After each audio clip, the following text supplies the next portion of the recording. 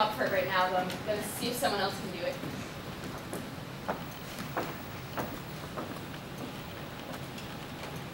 I took off on my bike about 5 o'clock from my dorm. You know, I just sort of felt like going for a ride. So I headed up to the top of Cactus Canyon, and I'm not super familiar with that area, so on my way back down, I was just sort of picking the way to go. Which, now it makes me think that God wanted me to find him, because there was no way that I was going to go that way.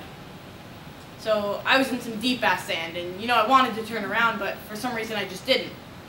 And I kept going, and there was this rock on the ground. And, you know, I just drilled it. I went over the handlebars and ended up on the ground.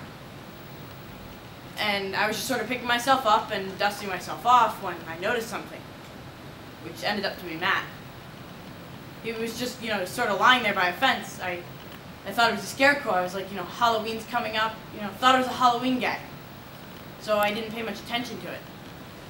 I got my bike and I walked around the fence that was there. It was a buck-type fence. And as I got closer to him, I noticed his hair. That was a major key to me realizing it was a human being, was his hair. Because at first, honestly, I just thought it was a dummy. I even noticed his chest, you know, moving up and down. I thought it was some kind of mechanism or something. But when I saw his hair, I realized it was a person, so, you know, I ran. I ran as fast as I could to the nearest house, and I called the police. I responded to the call. Reggie Flutie. And when I got there, at first, the only thing I could see was partially somebody's feet. And I got out of my vehicle and reached over. I'd seen what appeared to be a young man, 13, 14 years old, because he was so tiny lying on his back. And he was tied to the bottom end of a pole. I did the best I could. The gentleman that was lying on the ground was Matthew Shepard. He was covered in dry blood all over his head. There was dry blood underneath him. He was barely breathing. He was doing the best he could. I was going to breathe for him, and I couldn't get his mouth open. His mouth wouldn't open for me. He was covered in, like I said, partially dry blood and blood all over his head. The only place where he did not have any blood on him was what appeared to be where he had been crying down his face. His head was distorted, you know, it did not look normal. It looks like he had a real harsh head wound. I was working in the emergency room the night Matthew Shepard was brought in. I'm not sure that any of us can remember seeing a patient in such a condition for a very long time. Those of us who've worked in big city hospitals have seen this, but there's some of us who haven't worked in big city hospitals, and it's not something you expect here. You expect to see these injuries from a car going down a hill at 80 miles per hour. You expect to see these gross injuries from something like that, this horrendous, terrible thing. You don't expect to see these injuries from one person doing this to another. It's not something you expect here. The ambulance report said it was a beating, so we know. There was nothing that I could do. I mean, if there was anything that I could have done to help him or save him, I would have done it, but there was nothing. And I was sitting there yelling at the top of my lungs, you know, just trying to get something out of him, like, hey, hello, wake up! But he didn't move. He didn't flinch. He didn't anything. He was tied to the fence. His hands were tied, thumbs out, what we call a cuffing position. We handcuff people. And he was bound with a real thin white rope. It went around the bottom of the pole, about 4 inches up off the ground.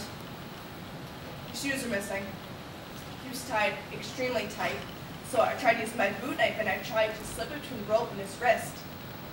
I had to be extremely careful not to harm Matthew any further. Your first thought is, well, certainly you'd like to think that it's somebody else that comes through town and beats somebody. Well, things like this happen, you know, shit happens.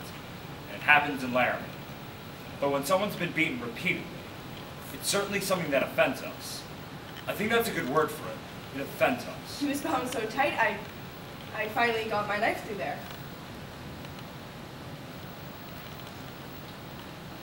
I'm sorry. Rolled him over on his left side, and when we did that, he quit breathing. Immediately, I put him back on his back, and that was just enough of an adjustment. It gave enough room to kind of breathe there. I'd seen the EMS unit trying to get to the location. Once the ambulance got there, we put a neck collar on him, placed him on a backboard, and scooted him from underneath the fence. Then Rob drove the ambulance to Ivinson's Hospital's emergency room. Now, the strange thing is, 20 minutes before Matthew Shepard arrived, Aaron McKinney was brought in by his girlfriend. And I guess he got into a fight later on that night back in town. So I'm working on Aaron, and the ambulance comes in with Matthew. Now at this point I don't know there's any connection at all, so I tell Aaron to wait and I go and help treat Matthew. So there's Aaron in one room of the ER, and Matthew in another room 2 doors down. And when we first saw Matthew, it was clear to us that his care was beyond our capabilities. Called the neurosurgeon at Poudre Valley Hospital and he was on the road in an hour and 15 minutes, I think. They showed me a picture. Days later, they showed me a picture of Matthew. I would have never recognized him. 2 days later, I found out the connection, and I was very struck. They were 2 kids. They were both my patients, and they were 2 kids. I treated both of them, both their bodies. And for a brief moment, I wondered if this is how God feels when he looks down at us. How we're all his kids, our souls, our bodies. And I felt a great deal of compassion for the both of them.